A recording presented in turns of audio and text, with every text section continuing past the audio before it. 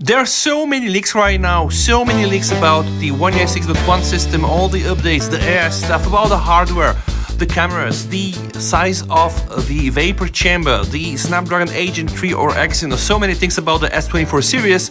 So I decided to only focus on those that I believe are fun.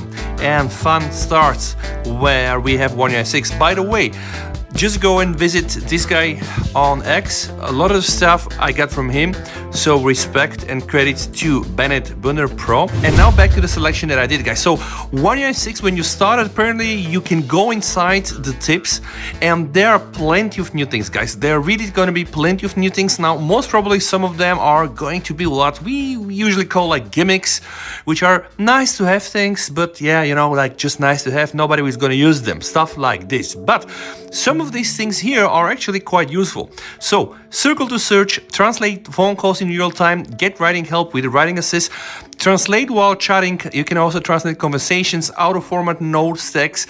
You can also summarize and translate web pages, translate your voice recordings, and then we have some nice editing stuff, re-imaging pictures with the photo editor, generate your own wallpaper, which is nice, extend your battery lifespan. Already did some videos on this, some new battery protection tricks inside One UI 6.1 that you can even enable now in One UI 6, but they're not of course working. Voice focus for clearer calls, and etc, etc. Now, to start with the first thing, generation of own wallpapers.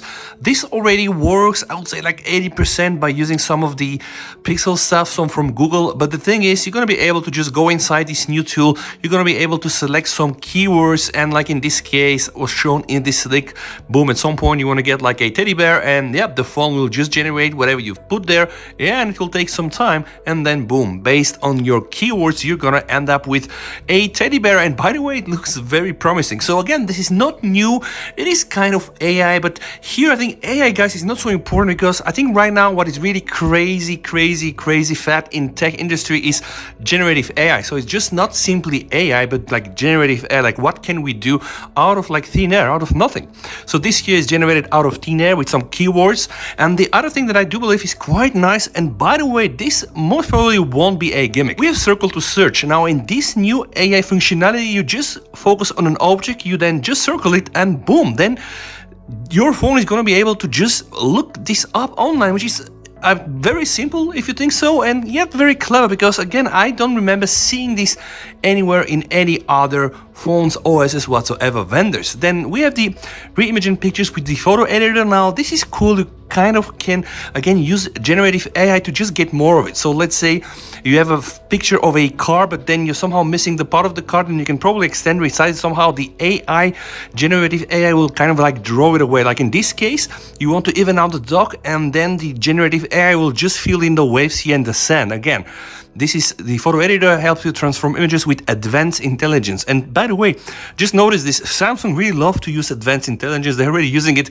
in the camera settings. But with this thing, you can move people around, resize them, remove them entirely. Again, that's not new, because in the Pixel 8 Pro, we kind of seen that one only for the photos. By the way, the videos, yeah, I'm not sure if they announced this, probably was part of one of them feature drops, but it's going to also end up here in One UI 6. Now, something again, not new, I've seen this in the Pixel, but you have the chance to translate conversations. So let's say you go, say in Japan, somebody wants to ask you something, or you want to ask something, somebody, you just put your phone, and then you're gonna get the option to just speak your language and in real time translate it, like translate conversations. This here, guys, this is something that I can remember, maybe Apple iOS had something like close like this. Currently, generative AI, in this case only probably AI and ML, can be used to summarize web pages for you, which is kind of nice. So you open the web page, you click the share button, and then boom, you get a very nice, hopefully short summary about the key points in this article. This is going to be something cool. Translation, web page powered by advanced intelligence, and there's going to be other things, guys, but just imagine like how many new features we will gonna get. And what is gonna be very interesting is to see how many of those will end up also in S23 and S21 and the A series and etc. A few more days left, everybody's pretty much thrilled. Don't forget, I'm still waiting to get my Oppo Find X7 Ultra. I really hope that it's going to arrive soon, maybe not in the next 2-3 weeks, but at some point I'm gonna have the Oppo 7X Ultra with the iPhone 15 Pro Max with the S24 S24 Ultra and of course also with the S23 Ultra, and just really test the shit out of them.